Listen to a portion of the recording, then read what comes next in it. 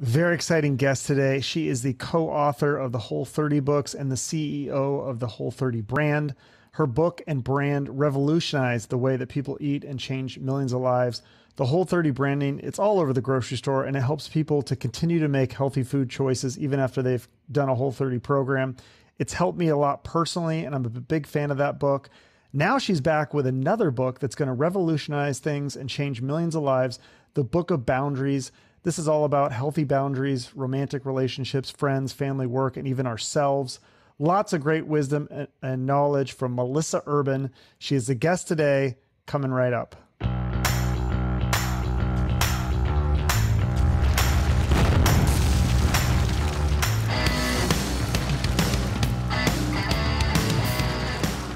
Thank you so much for doing this. Big fan. Love the Whole 30. I think it changed my life and millions of others. And now, dare I say, this new book is going to change even more lives? I hope so. From your ears to God's, or your mouth to God's ears. Yes, I hope so. Yeah. So it's about boundaries. It's called the book. Is it the Book of Boundaries? Isn't that the title? Yes, yeah. The Book of Boundaries. Very simple title, but yeah, explain to people what this is about. I love it. Yeah. So, boundaries are healthy limits that we set around how other people are allowed to engage with us. And they're designed to help us preserve our time and our energy, our mental health, our finances, our physical space.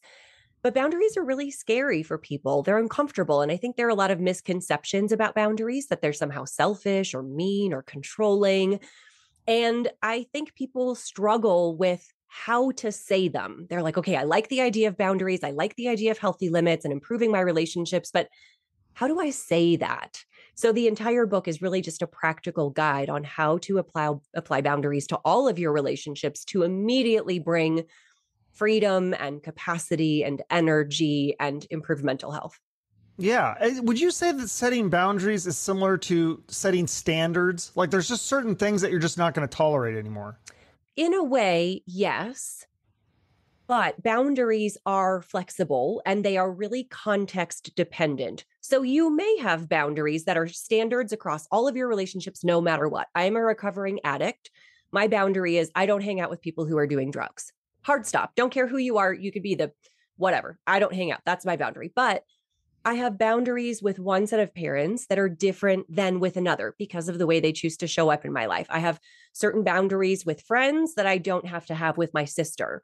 So in that way, boundaries are really context dependent on the relationship and are designed to make you feel safe and healthy in that relationship and make that particular relationship better. Yeah. So they're very flexible, and they're flexible within the person, because for some people, like, they may want to hang out with drug addicts and that may be okay for them. And for other people, it isn't. So it's different for that's why you can't set a specific boundary in the book and say, this is what it should be. Yes. Some people love it when their mother-in-law just walks right in the door without calling or without knocking because their mother-in-law is so helpful and good with the kids and will immediately walk in and go, oh, I see your dishes need to be done, and start going. Other people don't like it when their mother-in-law shows up without calling. It feels disruptive to the family. It feels imposing. It doesn't make them feel good. So they want to impose a boundary that says, hey, please call before coming over. Both of those are equally fine. You just have to figure out what works for you.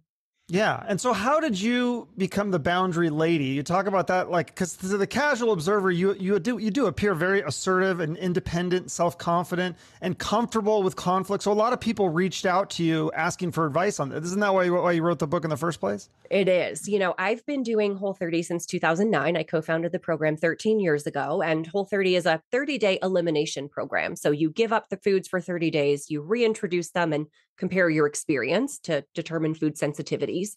So you say no a lot on the Whole 30. You say no to the break room donuts and the birthday party pizza and the drink at happy hour. And people found it really hard to say no. So I would help them say no on the Whole 30. And once they realized I was really good at helping them find the language to say no to that, they started asking me about the pushy in-laws and the toxic coworker and the nosy neighbor. And I started to naturally expand my boundary conversations into other relationships. Yeah. And you say with apologies, because I think that was something that was funny. It reminds me of, like, I dated this girl and she once told me, she goes, you say sorry too much. So I think we say sorry for trying to set boundaries, but we shouldn't apologize for just expressing our own feelings, and if we're direct and polite.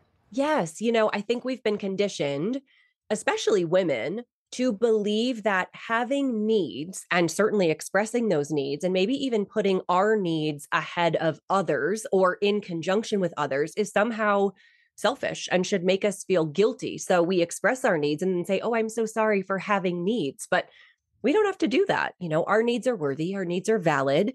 And because the boundaries are coming from the self, they're based on my needs and what I will do to keep myself safe and healthy. And I'm simply expressing this limit to you. And because they're designed to improve our relationship, they're an invitation to say, "Hey, here's a healthy limit that you may not have realized I have. I'm inviting you to meet me in that limit. And if you can, our relationship is going to be so much freer, more trusting, more open, more vulnerable. We'll enjoy our time together more." Then there's nothing to feel guilty or bad about. And there's certainly nothing to apologize for. Do you think it's okay too if people make mistakes when they're implementing these techniques of setting boundaries, and maybe they are too rude or they're not polite when they do it? Yes. Is that just part of the process? It can be part of the process. I tend to see that happen a lot with people who have been denying their needs for a very long time. They have been swallowing their feelings, letting things slide, always saying yes, even when they don't want to. And then at some point, they just explode because they've been holding on to these needs and these feelings for such a long time. Absolutely, you can have grace for that. And the sort of antidote to that is to say no and set these boundaries, even in small areas of your life, because all of those small resentments and anxieties and dreads, all of that really adds up. So yes, I think that it always is a practice. I think you won't always get it right. I don't always get it right, but that's why they call it a practice. And that the more you set and hold boundaries and you practice this language, the more comfortable you become. Yeah. And so, and ideally, it's going to help you release that anxiety, the self-doubt, the resentment you talk about, and have deeper relationships.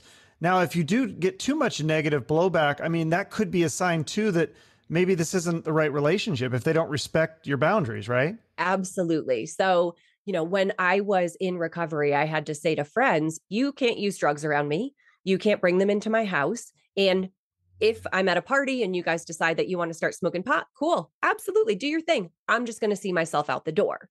And I found that I had some friends who were unwilling or incapable of respecting that limit for me. And I had to let those friends go, or I had to dramatically adjust our relationship.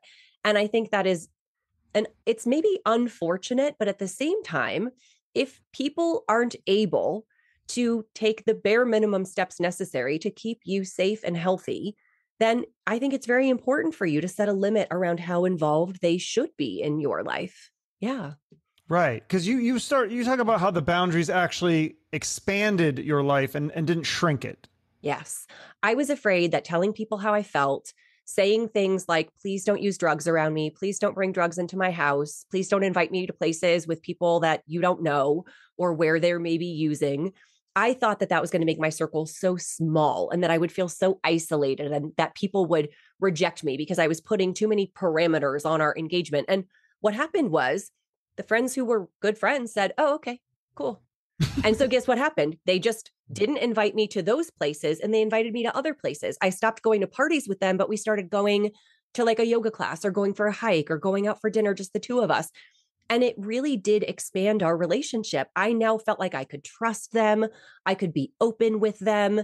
We were able to be more vulnerable with each other. I didn't worry when I got into the car with them, who would be in the back seat or where we would be going. There was no dread. There was no anxiety. And it really did bring this enormous amount of freedom to my relationships.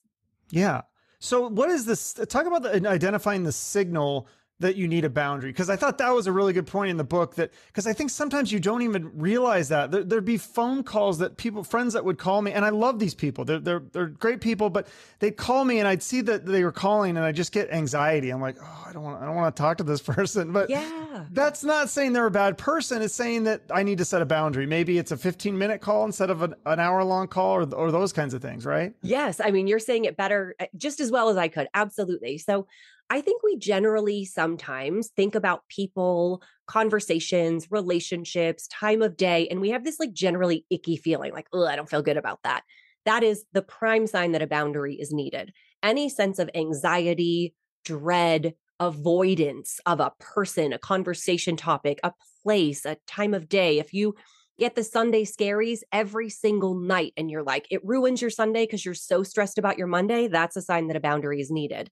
If you feel like you can't show up as your fullest self, if you feel like you have to hide pieces of yourself or show up in a way that is appropriate or approved by that person, that's a sign a boundary is needed. If you find you leave the engagement and you're running through in your head all of the things, why didn't I say this? I should have said that. I can't believe I let that slide. That's a sign a boundary is needed. And if you don't really know where you stand with a person, if that relationship just feels very tumultuous, that could also be a sign.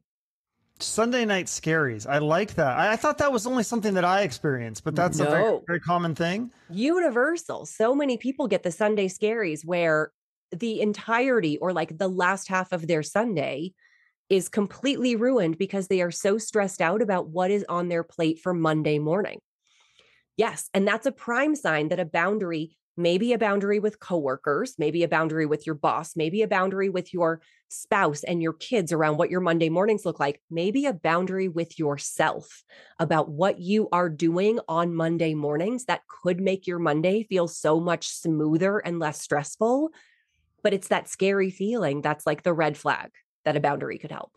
Yeah, that's interesting. Like, huh. Okay. Yeah. Cause that is definitely, and that's what I love, how you break this up into different categories with, you know, the work and the friends and the parents. And also, like you said, the boundary with yourself. I think that's a big one for me that I noticed. And I was like, oh, that's something that I need to set limits with myself. It's a boundary secret weapon are self boundaries. I think we often think about boundaries in terms of our relationships with other people, and they're so important. But we can also set boundaries with ourselves. And the good news about that is that we're not reliant on anyone else to hold those boundaries. So they can be incredibly powerful. It's something that you can enact right now that will instantly buy you more capacity, better mental health, more energy, more time to do the things that you want to do. The hard part about it is that if you don't hold this boundary you set for yourself, like who's going to know? What's going to happen? Nobody's going to come out of the sky and slap your hand and say, you didn't hold your boundary around going to bed on time or not surfing Netflix late at night. So I do outline a structure where you're thinking not just about what's happening in the moment if you hold this boundary, but all of the benefits that are going to flow forward into future you and the consequences to future you if you don't hold the boundary. Do you think it's good for people to like post those kinds of things on social media to hold themselves accountable? Like I said, I'm going to, you know, turn off my phone every night at 8 p.m. and put it on social media. So then their friends say, hey, I thought you said you were going to stop using your phone after 8 p.m. That can be very helpful for some people. So Gretchen Rubin has a book called The Four Tendencies, and it's sort of this framework around how we respond to inner and external expectations. And there's a certain population group, obligers, that respond very well to external expectations. So if I say to you, I'm going to meet you at the gym 3 mornings a week, I'll show up and I'll be there because you expect me to be there. But if I say to myself, I'm going to go to the gym 3 mornings a week, I have a really hard time making it happen because I don't respond to inner expectation well. Knowing your tendency can be very helpful with setting self boundaries, because if your boundary is, I'm not going to be on my phone after 8 p.m., you tell the world, you tell your spouse, and now you've got some external accountability. For people like me who are upholders, who just say that I'm going to do something and I do it, or people who are rebels, who have a really hard time doing things, even if they want to, you probably need different strategies. And I do talk about that a little bit because I think her archetype's so helpful. I'm gonna have to check out book out. That sounds really interesting. It's good. Yeah. Yeah. Cause I sometimes I just don't understand. I used to work in the schools and I used to work with kids, and I was like, there was all these kids that just didn't do their homework. And I was like, wait, you can do that? You can just like not do home. Like I didn't understand that. And there's a lot of people that's just how they just like, no, I'm not going to do that. And Yeah. they're rebels. That's not me. I'm an upholder. So if you tell me to do something, I can just do it, Right. and it's easy. And if I tell myself I'm going to do something like not look at my phone in the morning before my morning routine is done, that's a huge self boundary I've set with myself. I do not look at my phone. I don't look at email. I don't look at Slack. I don't look at social media until I've done my workout, my little meditation, had breakfast with my son, taken him to school, and had my, gotten my morning routine done. Yeah. It's hugely impactful for me. No, and I think that that works for a lot of people, like a lot of people that go into the military. They need that structure. And I think some of that structure, like I just think even doing the Whole30 for me, like I made it really helped me because I was like, okay, these are the rules. Like I'm sticking to the rules. And I just stuck with it for 30 days. And I've done a few rounds of it, and it really does make a huge difference. Do you recommend that people do start with a Whole30, or would you recommend people read this boundary book when this comes out and then do the Whole30 after? I think that you can go either way. I'm obviously taking a ton of people from the Whole30 community and Mm-hmm. leading them through this boundary conversation because they've seen the power of boundaries and sticking up for yourself and for your health commitments during their Whole30. Mm-hmm. And they're now applying it to other relationships in their life. If you are new to the practice of boundaries and you want just a really effective, incredibly impactful, but also easy way to start, the Whole30 is awesome because the rules are so black and white. It's an elimination diet. So you have to complete it very strictly. All doctors who prescribe elimination diets talk to you about the fact that they need to be done according to the books. And for 30 days, you will be eating these things and you will not be eating those things. And then you get to practice holding your boundaries around that. So when someone says, "Do you want the wine at happy hour?" you can practice saying, "No, thanks." And if you need to, you can say, "No, thanks, I'm on the Whole30." But I encourage people just to say, "No, thanks," and just see how that feels. And if somebody says why, you can just say, "Oh, I don't feel like it. I'm not in the mood. I'm not drinking right now. Not tonight." And stand in that power and see what it feels like to hold that boundary successfully. The Whole30 can be an incredible proving ground and practice ground, giving you the confidence and the increased energy and better sleep and fewer cravings and happier mood that the program brings that will carry you forward into some of the other tougher boundary conversations. Absolutely. Well, I don't want to give away the whole book, but let's just talk about some of this stuff because we're not going to go into all the examples. That's why people need to buy the book. But the 3 steps of boundaries, I mean, it does sound very simple. So it's 1, identify the need for the boundary. Like, so if there's anxiety about something, set the boundary using clear and kind language. And then 3, hold the boundary. I mean, it sounds so simple. Yeah. Why is it so complicated? It sounds simple. I think it's complicated in part because it's deeply uncomfortable. People are uncomfortable. They're uncomfortable having needs. They're uncomfortable advocating for their own needs. They may not even be closely connected enough to themselves to know what their needs are because they're so used to putting everyone else's needs ahead of their own. So it's uncomfortable. And I think the way that we've been conditioned, especially women, is that we aren't supposed to speak our minds. I cannot tell you how many times people say to me, "Oh, but direct communication is rude." And I'm like, no, no, no. Direct is direct. Rude is rude. I can be direct and still kind. But I think as women and growing up, my modeling for, boundaries were like, maybe you roll your eyes a little. Maybe you make a little face. Maybe you try to change the subject. Maybe you laugh uncomfortably. None of those are setting a boundary. In order to set the boundary, you have to actually say the boundary, which is, "I don't allow smoking in my home. Please put out that cigarette." Or, "Please don't talk to me about your religious views. I am exploring my faith on my own and I don't want to be a part of that conversation." You have to actually say it. And all of those are perfectly polite and perfectly kind, but they very clearly express your limit and let other people know where they can meet you in order for your relationship to be healthy. Right. Because I think there's 4 different types of communication. The way I understand it, there's passive. So passive, you just wouldn't say anything. And then there would be aggressive where you're like mean about it. And then there's passive aggressive, which is like the eye rolls and the snooty stuff and the Facebook stuff. And then there's assertive where you just say what you feel in a polite way, the clear and kind, as you mentioned in the book many times. Yes. Clear is kind is a phrase that Brene Brown used in her book, Dare to Lead. And I wrote her a note and I said, "Can I use this here? Because it's like it's the perfect foundation for boundaries." And she graciously said, "Yes, clear is kind." If you and I are in a friendship and you are doing something, say you are, I don't know, offering unsolicited advice about my parenting, right? So every time you see me hanging out with my kid, you're like, "Oh, Melissa, I read about gentle parenting and that's not the way to do it." Or, "Are you sure he needs more screen time?" Or, "Are you sure you want to feed him that much sugar late at night?" That's hurting our relationship. It's impacting our friendship. I'm now going to dread our conversations. I might not want you over the house. I might limit the time you spend with me and my son. So to just hint about it, to say something like, "Oh, okay, there goes Chuck again," or, to eye roll or to make a joke about it, that's not kind because I'm not telling you, "Hey, Chuck, you're crossing a limit with me and this doesn't feel good. And here is where my limit is. And I'm going to invite you to meet that." Can I ask you not to offer unsolicited advice about my parenting? If I want your input, I'll ask for it, but I'm not finding it helpful. And it's really kind of detracting from our friendship. Perfectly clear, perfectly kind. Now you know where the limit is and you can go, oh man, I didn't know that that's what I was doing. Totally. No problem. And now our relationship feels so much bigger and so much more free. And do you think that people can do this in the dating world? Because I feel like that's a big thing that I have a girlfriend, so I see all these people. We miss the whole like dating apps thing and the swipe left or right or whatever it is. But I feel like from stories I hear, there's a lot of just ghosting where people just disappear. Is there a proper way to set a boundary with somebody that you went on a date with and then you don't want to further a relationship with? I mean, could you set that in a nice way? So then perhaps if you saw that person out and about, it would be cordial. I mean, yes, that is the kind thing. The kind thing is not to go on a date with someone and to be nice at the end of the date, say, that was really fun. I'll call you tomorrow. And then just never call them again. That's mean. Right. That's like really not nice. So when I was dating, this happened to me. I had a first date with someone. It was coffee. They were nice and I wasn't feeling a romantic connection. And so at the end of the date, he said, do you want to do this again? And I said, I'll be honest, I'm not really feeling much of a connection. I think you were really nice. And, I really appreciate this coffee, but no, I don't think we'll do it again.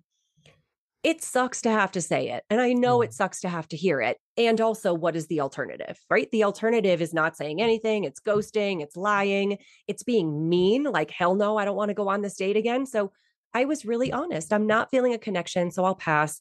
But I did have fun at this coffee. Thank you so much. That's how you do it. And well, I don't want to cross your boundary, but like with your own current relationship, wasn't there a breakup first? And then you guys ended it in a nice way. And then it rekindled 8 months later or whatever. Yes. Yeah. My husband and I, we've been married for a little over a year and a half-ish. And we dated for about 6 months. And then he dumped me. He broke up with me, which I love trotting out at parties now that we're married, but he dumped me. And he dumped me because we each had some processing to do, but he didn't feel like he was good enough for me. He's like, I don't know if I deserve you. And I was like, okay, if that's what you think, then like, okay, I can't change your mind. I can't do that for you. But we ended it in a very polite way. And what we each said at the end was, I think it's best if we just don't talk for a little while, not because we didn't like each other, but because it was painful for both of us. It would have been hard for me to try to stay friends with him at that moment. So we were very clear about it. I think it's best if we don't talk for a little. I wish you well. I'm really going to miss you. And I had to hold that boundary with myself so hard. I can't tell you how many times I texted my sister and said, I really want to call him. I miss him. And she was like, don't do it. You got to give each other space. And when he came back around into my life 8 months later, we had both done a bunch of therapy and a bunch of self-work, and we're very different people. But the way we ended it allowed us to come back together from a place that was, really healthy. I love it. Yeah. I just love the nice, clear boundaries with people. I feel like it ends up good in the future. Even again, if the relationship isn't working right now, maybe even with a friendship, it could be that way where the friendship ends temporarily and then you both grow as people and then you become friends again later. Absolutely. I think, again, boundaries should be flexible. Relationships are always changing. Your context is always changing. The boundary that you need now, you might not need a year from now. When I was freshly divorced, I had friends that were friends with both of us, me and my ex, and they would occasionally say, oh, did you see what your ex was up to on social media? And I would have to say, I'm going to stop you right there. Please don't share stories about him. We're trying to respect each other's privacy. And it's really much easier for me to move on if I don't hear about them. I don't need that same boundary anymore. So if somebody comes up and says, oh, did you see what your ex did? I might just say, oh, no, I didn't notice. Or like, no, we're not that involved, but I don't need to set a firm boundary anymore because my context changes. What this does in friendships, Chuck, is that it makes me a safe person for you. You know that I will take responsibility for my own feelings and needs. You know that I will say what I mean and that you can trust that I mean what I say. You know that I'll advocate for myself. So when I say no to you, you'll know that I really thought about it and couldn't do it. But when I say yes, you'll know that I'm saying yes authentically, not resentfully, not begrudgingly. I won't be mad about it after the fact. And that creates a sense of trust and safety in relationships. Yeah. And so sometimes people get a little nosy, like maybe early on, and I think you use this example in the book, is that early on in your addiction, when people would ask you things like, why don't you want to drink? Like you didn't feel comfortable sharing that. So how do you kind of hold that boundary? And when people ask you, why not? Yeah. I always say it is not your job to guess my boundaries. It is my job to set and hold them, which means you can ask me anything. Now, people ask me some wild things that, like, in any polite society, we would probably say are not appropriate or, polite. But early in my recovery, when people would say, like, well, why don't you drink? I wasn't comfortable saying I'm in recovery. I was new, I was still navigating it myself. So at the time, I would just say, I just don't. That's it. It does not invite further conversation. I'm not going to, explain. I'm not going to try to over explain. I'm not going to try to justify. I'm not going to be awkward about it. I'm just going to say, I just don't. Hard stop. Now, when people ask me, why don't you drink? I will say, I don't drink because, or use drugs because I'm in recovery.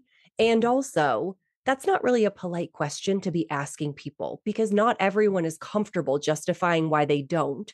And you could put someone in a really uncomfortable place. So I highly recommend just not asking. And if someone says no, just accept their no.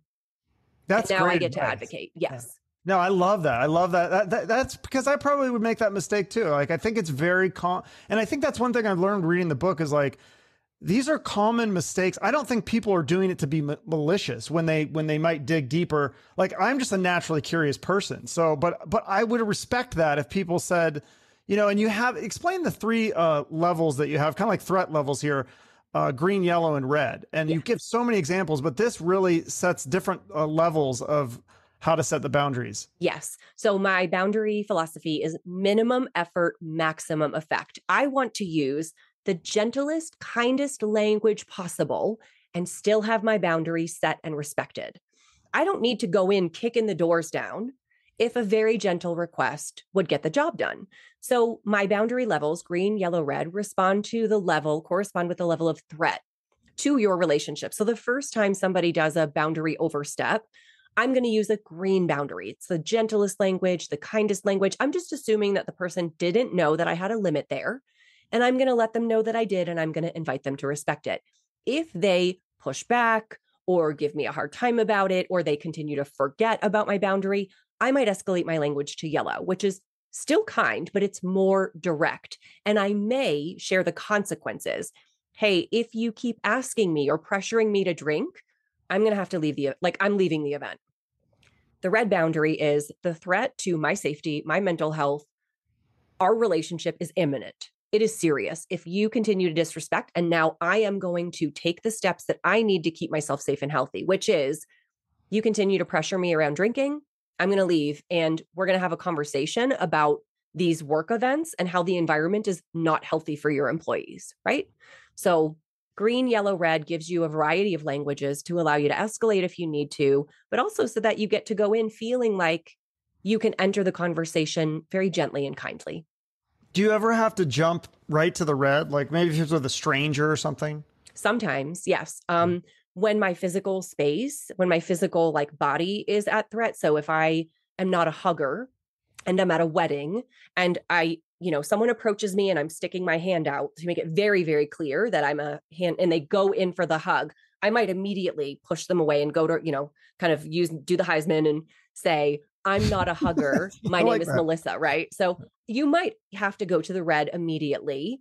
But mostly in relationships, you can start with one of the gentler boundaries, especially if it's the first time you're setting it. If you open with a red, right? If your mom, you're sitting down eating dinner and your mom says, are you going to eat all that? And you say, Mom, I'm leaving the table.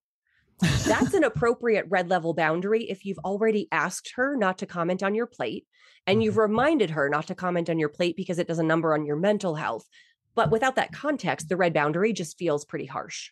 Right. Okay. That's good advice. So one of the things that the chapters is, I love this, the work-life balance. I was like, oh, this is again, there's so much stuff in this book that I'm like, I wish I got this book when I was like 15 or 16 maybe, or at least 18 or 20 or something. But, work-life balance, like it's one of those things that I think a lot of people don't think that they have the right to speak up against these things like work time, personal time, the ethical dilemmas, personal space and energy. I mean, there's an example about somebody calling an employee on their vacation. I mean, it's super like inappropriate, but we just don't think that we have the right to speak up about these things. Yeah. Workplace boundaries are a bit of a challenge in part because of the power dynamics at play. So anytime you have a power dynamic, boss, employee, parent, child, teacher, student, there is a power dynamic there in that you are supposed to be subordinate. You are supposed to follow instructions. This person is your mentor or your leader. And also, that relationship still deserves, and the business and your work product are still benefiting from you having healthy boundaries.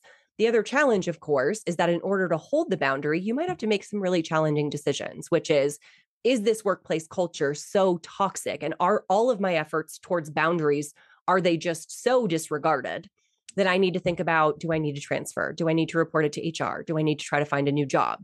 And those aren't always easy answers, but there's an infinite number of kind of spaces in between. I just do everything everyone asks me and I shut my mouth and I take it all on and I quit my job. And that's what we talk about, Right. in this chapter. It is the idea of protecting your personal time. Please don't call or text me after hours. Please don't call or text me on vacation. If you have something that you want to send after hours and it's not an emergency, please use Slack and email. And then you don't respond to after hour texts or after hour phone calls or phone calls on your vacation. I've got a whole section on bomb proofing your out of office message because most of us do not do a good job. It is, I'll be out of office with limited access to email. That's not doing it. That means maybe they're going to check email once in a while. And maybe I can also call them and you got to bomb proof that out of office message. The same goes for your in-work time, your personal time. If you have a boss that's micromanaging or colleagues that are, stepping into your cube and inviting conversation when it's clear that you're busy, there are boundaries that you can set around that. And you should.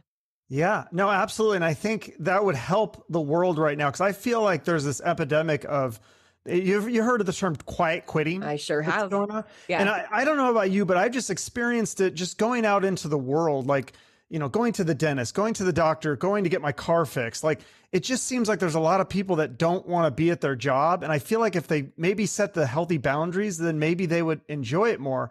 I would also say, and this is something you don't talk about in the book, I'm curious to get your thoughts on this. What about from the other side, the people that are the boss? Can they set the boundaries with their employees and say, hey, Steve, I don't want you texting on your phone when the customers are coming in and setting those kinds of boundaries? I mean, I guess maybe that kind of goes without saying because that's their job as a boss, but. Yeah, I think in the quiet quitting conversation, which is not really quitting, what you are essentially saying is, I will not work for free. And I am demanding an equitable exchange of labor for value.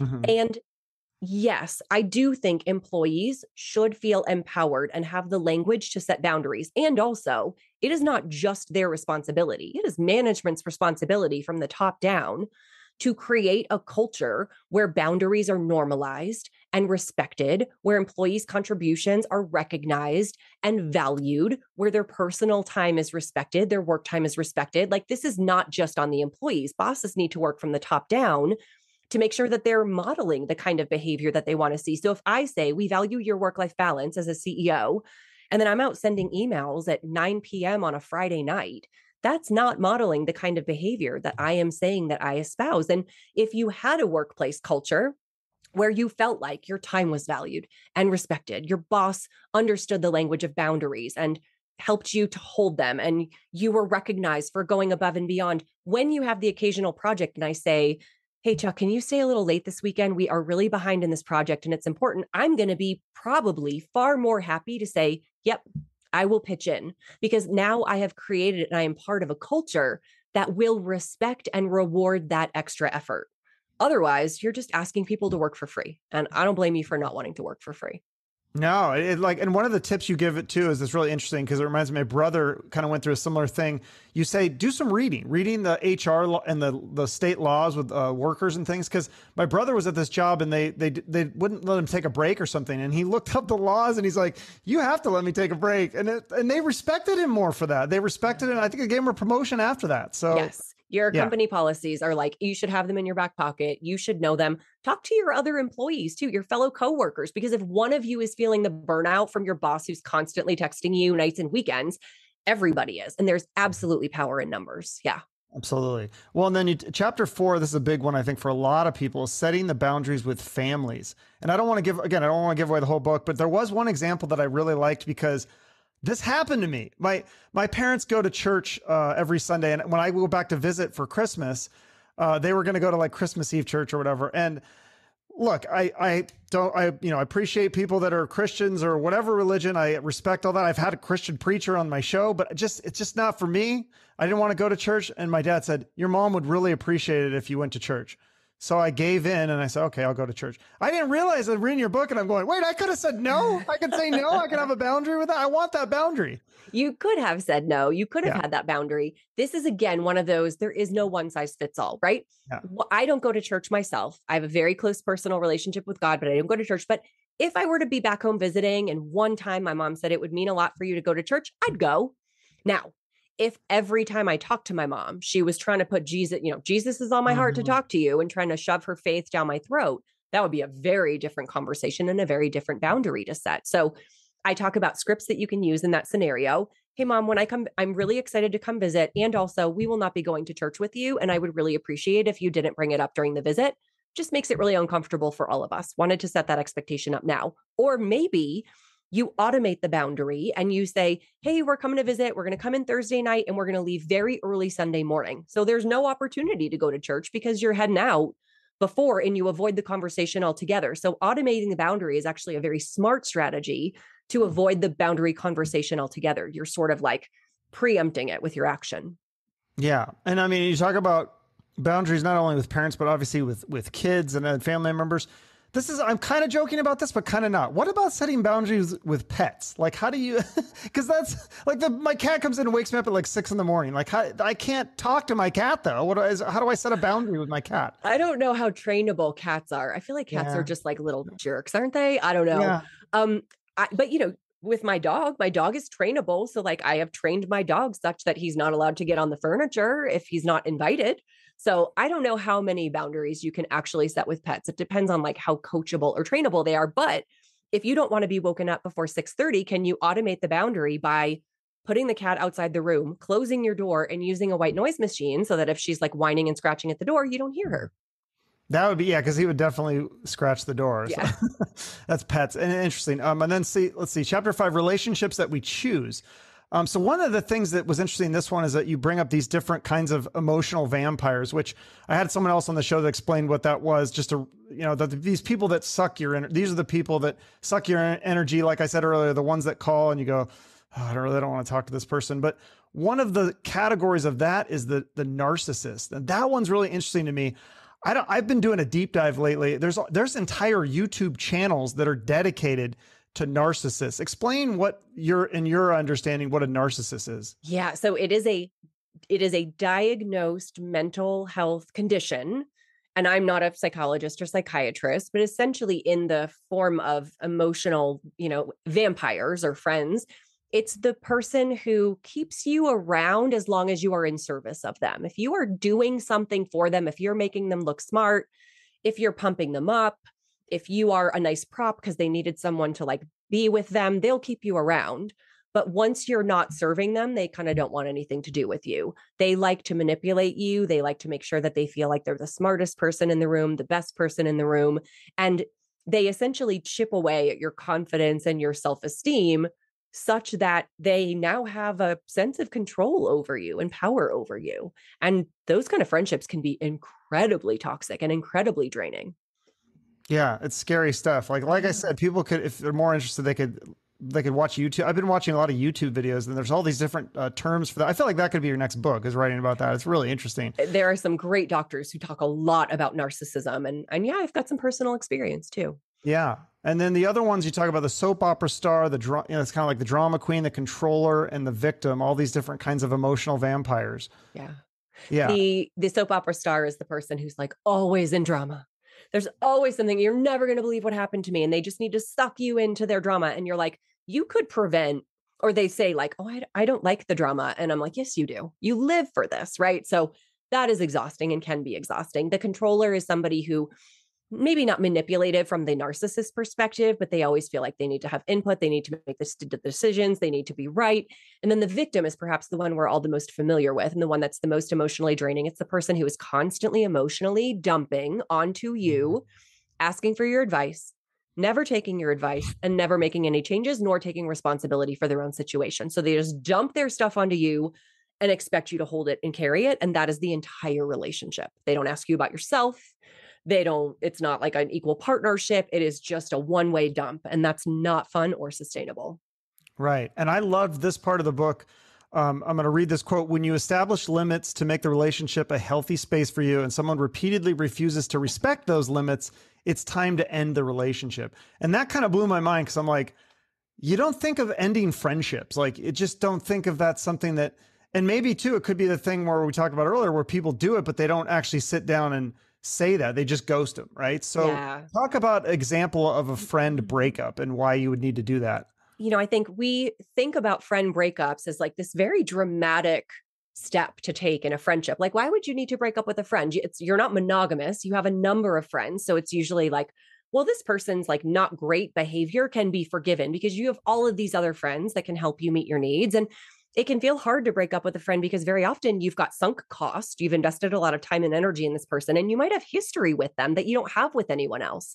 I have friends that go back 10, 20 years before I met my husband, and breaking up with them can feel like cutting off a piece of my own history.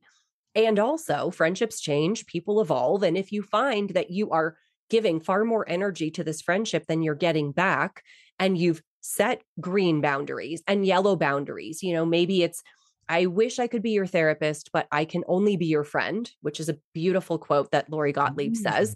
I love that. Or, maybe it's, hey, we talked about this last week and I recommended these 1, 2, or 3 things that you could do. Have you done any of those yet?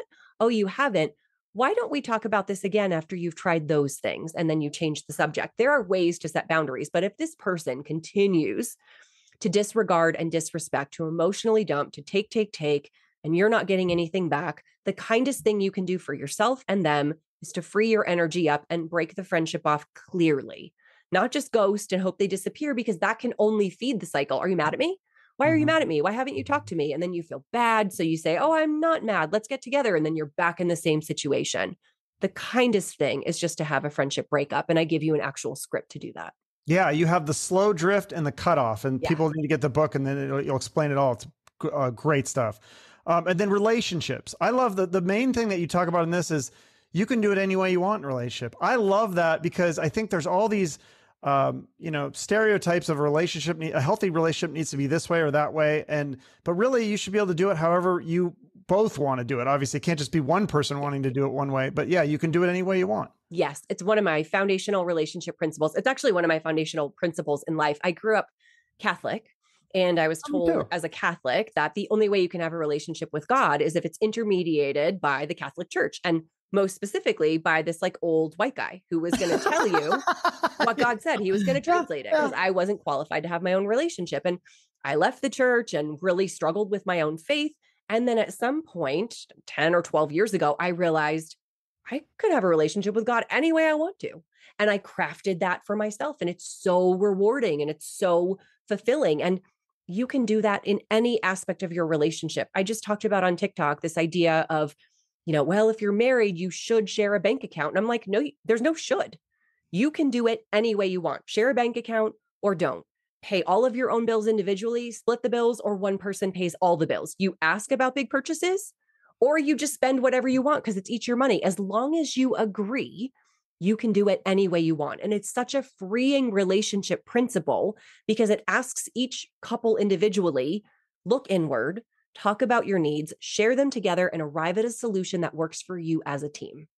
Right. Yeah. And it's also more than boundaries. It's like you said, communication and expectation. I think those two things, and that could be a whole nother book too, right? Yeah. Because that's a totally different thing. But again, you do it any way you want it, that whatever works, as long as you're communicating, the expectations are there for both people, then I think it can work. Yeah, absolutely. And that goes for finances. It goes for socialization. It goes for, I had a conversation recently with some friends who were like, do you sleep in the same bed as your husband every single night? And I'm like, nope, not every night. If one of us is super tired and goes to bed early, he'll sleep downstairs. If we're sick, one of us sleeps downstairs. If he wants to get up super early and doesn't want to bother me, he'll sleep downstairs. If I'm just not feeling it, I'll say, babe, I'm sleeping downstairs. And I think that's a very healthy way. We agree that our good night's sleep is more important than the social construct of us sharing a bed. And I think that's so empowering.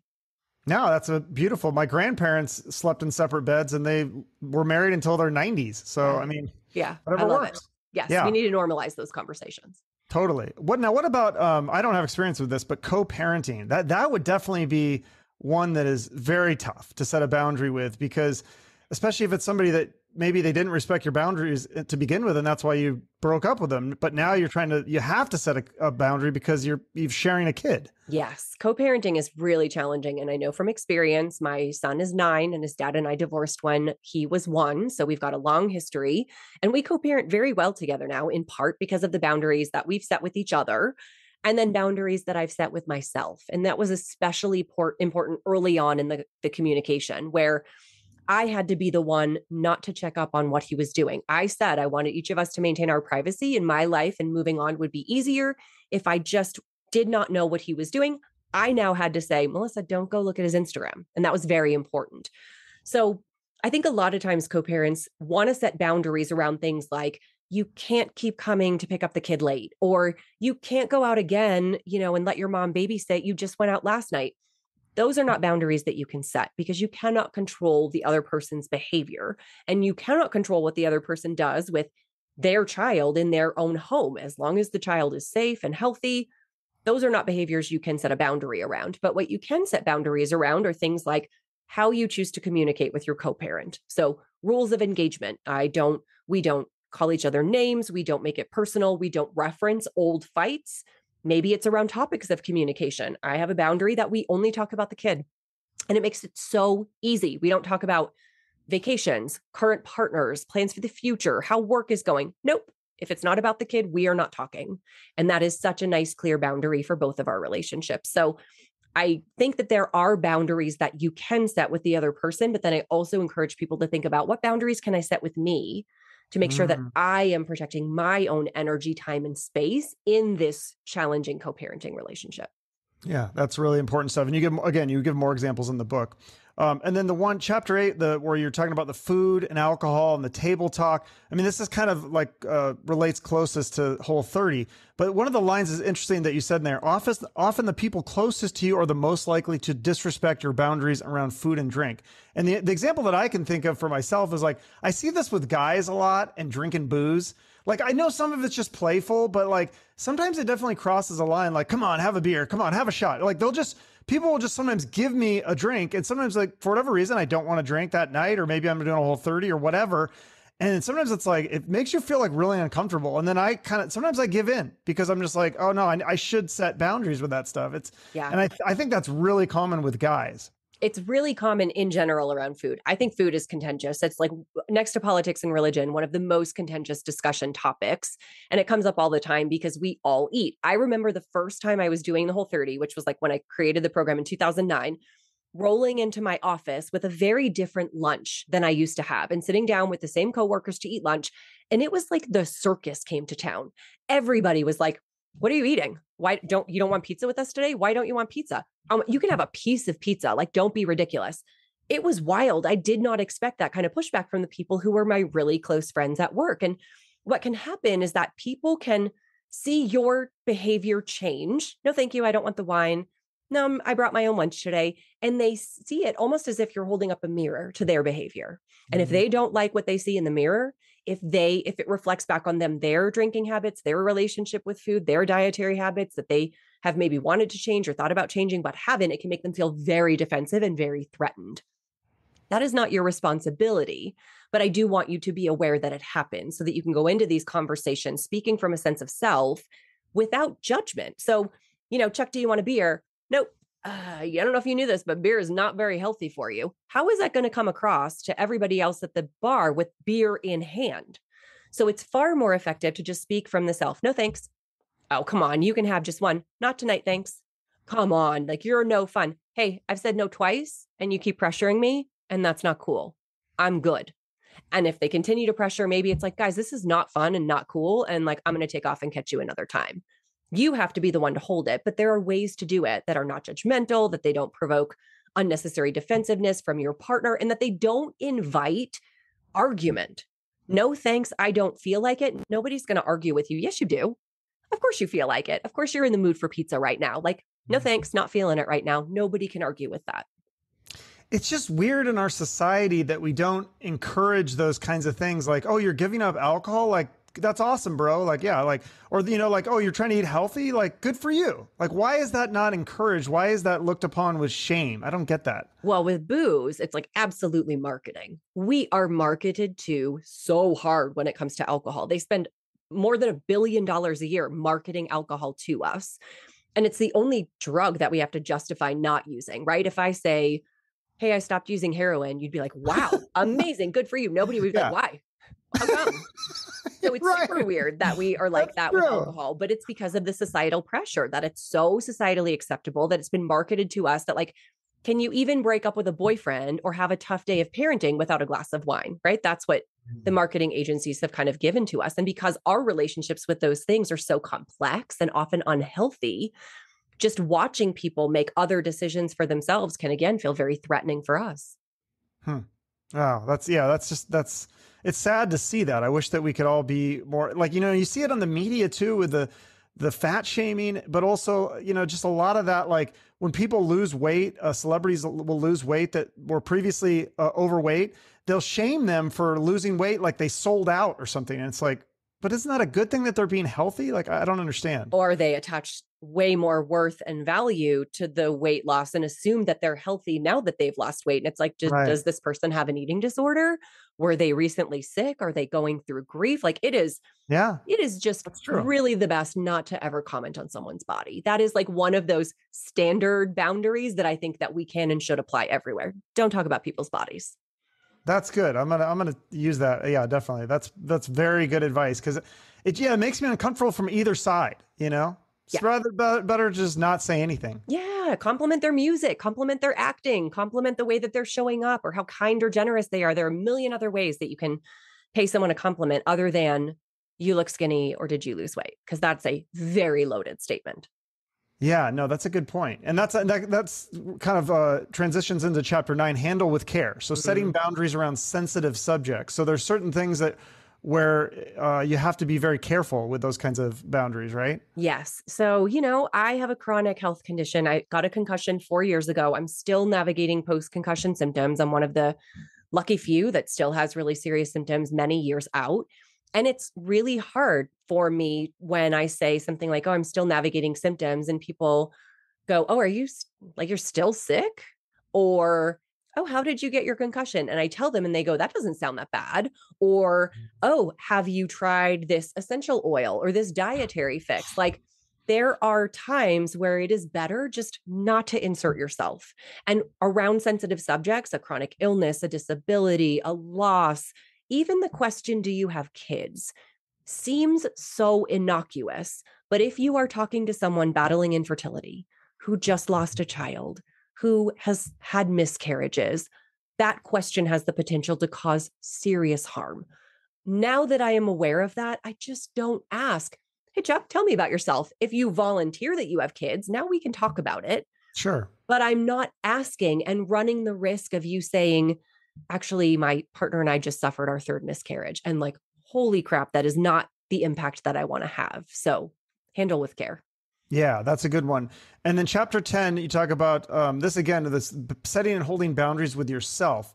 And I love the way you phrase this. It's so perfect. It's like, is there a goal that you're working towards that could be furthered if I just set a limit? I feel like that's a brilliant question to ask. It's like, for me, I feel like it's my phone and social media and TV, probably those three things. Like I love watching sports and movies, but I probably should set some limits because I will just spend an entire Sunday watching football. Yeah. And that's okay. Maybe that's okay. And everyone, every once in a while you enjoy doing that and it's really fun and maybe it's social for you. But if you find that behavior is getting in the way of your goals, I want to work out 3 mornings a week, except I find myself so tired at the end of the night and I'm just like surfing Netflix and I end up staying on way longer than I want to. And then it's 11 p.m. and then I have a hard time going to bed and I don't sleep as well.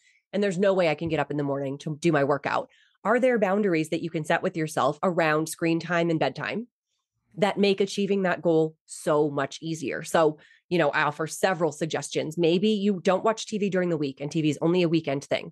Maybe you program your TV to self-turn off after 1 hour. Maybe you watch 1 episode and that's it. Or maybe you only watch Netflix or sports while you're doing something else that's like productive. So I love pairing Netflix shows with tidying.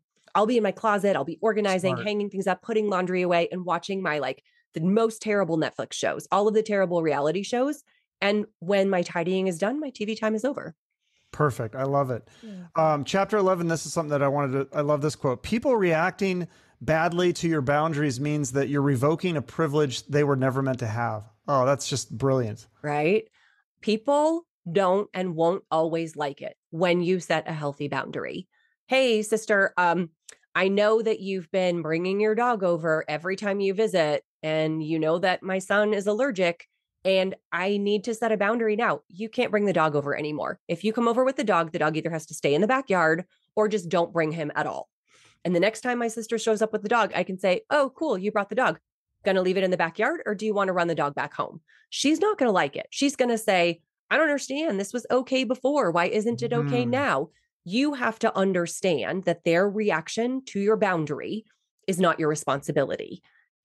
They're going to have feelings about it, and they can have whatever feelings they want about it. And also your boundary is your boundary.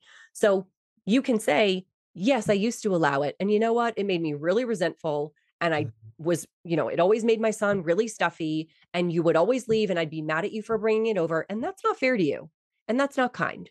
So now I'm saying, hey, you need to leave the dog at home, and that's going to make our visits and the house, the health of our house so much better.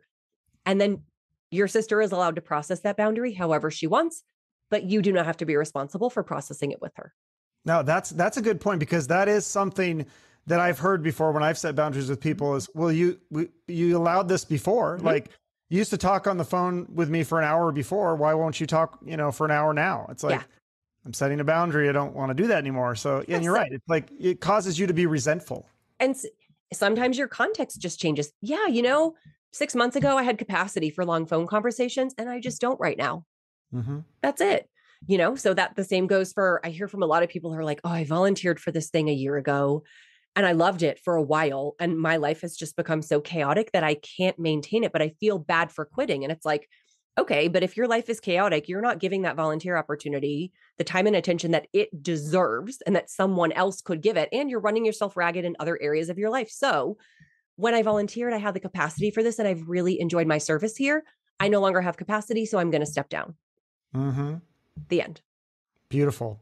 What do you think? Do you think there is one of these categories that is the hardest boundaries for people to set, or does it just vary for the person? I think it varies. Parents especially can be challenging because you have these long-standing family dynamics to go up against. So, even though you're a grown adult now, I notice myself falling back into childhood patterns of behavior when I'm around my parents. The trope that like they liked my sister better than me, or I was the smart one and my sister was the pretty funny one that everybody liked. Like, we fall back into those patterns, and it can be really hard to sort of rewire our own brains and then reestablish new patterns in families where the existing behaviors have been in place for decades. So I do think that can be especially challenging. But I think it also just depends on the relationship. Some people may struggle in romantic partnerships, but find it really easy at work, and vice versa. Mm-hmm, mm-hmm. Yeah, I would definitely say with family, it might be tough, because that's one where you can't break the relationship. A lot of times, like, you're going to see your sister at family reunions, or your brother or your parents or whatever. So yeah, it's tough. I think it's easier to set boundaries with strangers and acquaintances because the stakes aren't as high.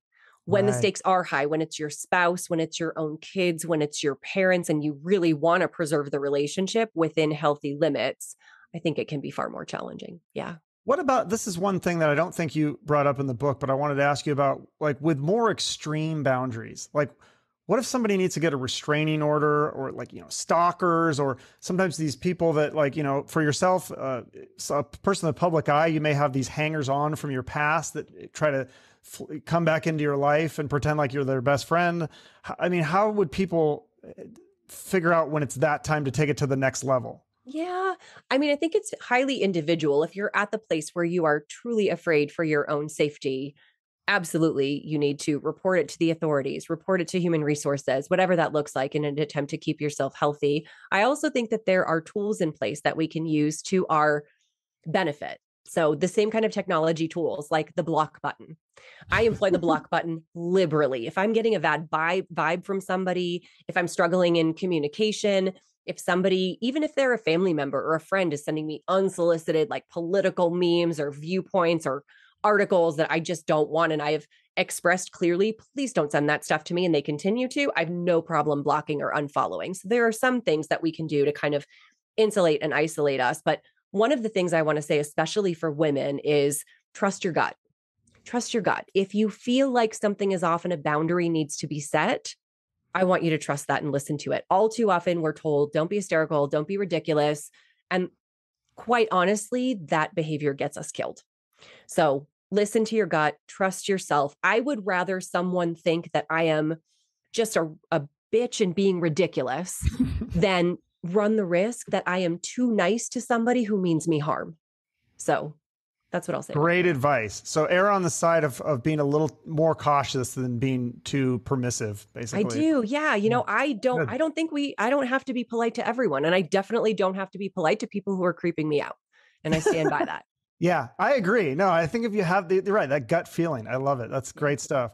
Well, this is a great book. Everyone should get it. I think that's all I mean, I saw some other stuff, and we could talk about Whole30, but I mean, people just could get that book too. Of course, that's a life changer as well. I always end with a charity. Is there one or multiple charities you want to mention here at the end? I think you'd mentioned something in the emails. I did mention the Utah Abortion Fund, but I'm going to pivot right now and say the Utah Food Bank. Okay. The Utah Food Bank is really in need. I've been donating to them regularly, and Whole30 does as an organization as well for years. So if you found this conversation helpful and you'd like to chip in a little bit, I think the Utah Food Bank would really appreciate your donation.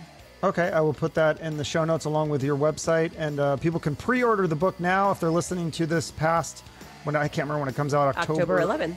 October 11th. If it's past then, it's available to buy right now. Yeah, thank you so much. Great chatting with you. Thank you so much, Melissa. We'll talk to you soon. Okay, thanks. All right, bye-bye.